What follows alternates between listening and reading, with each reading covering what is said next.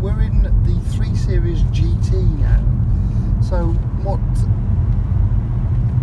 BMW did about 4 years ago was brought in a 5-door version of their saloon cars. They had estates and they had saloons, but to give across the range versatility, they've introduced a hatchback version. Slightly harder on the ride, being an M Sport, but it gives you a good feel back through to the road. This is the GT M Sport, so you would normally have to add all the extras this car's got on when it was new, but the benefit is somebody did that and they paid for it and you don't have to. We have the top of the range business multimedia system, including satellite navigation, Bluetooth. You can stream your music to it. It also gives you a direct access to the status of your car regarding tyre pressures, oil levels, regarding the service intervals. It also records the car's service history. So when you look back through it, you can see when it was last serviced, the mileage, the date.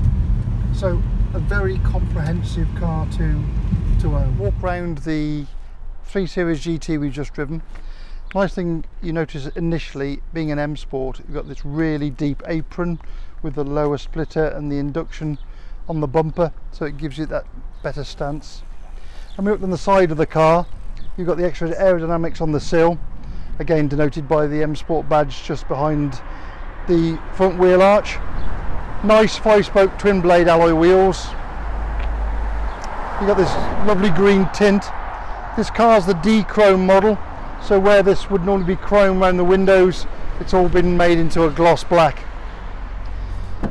If we look inside the car, we're looking at sports leather seats, sports leather steering wheel.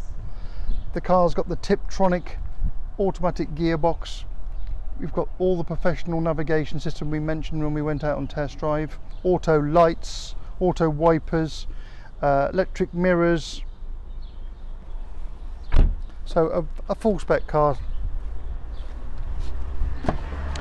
Look inside the back of the carpets are in perfect condition.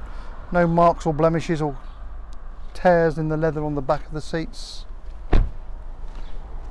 This 5-door hatchback effect, as I say, makes the back of the 3 Series, which would normally be quite slim, quite a chunky affair.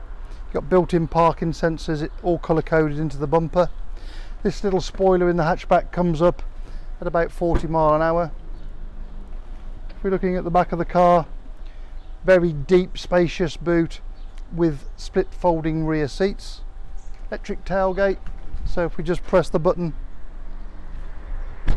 nice smooth operation there to close the tailgate.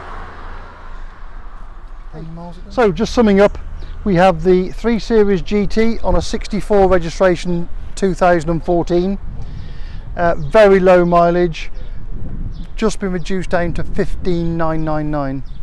Now with 35,000 miles on the clock, that is exceptional value being a diesel. Will go on 250 plus. So please give myself Carl a call, see if we can get together on your part exchange or arrange one of our many finance companies' good packages to suit your budget.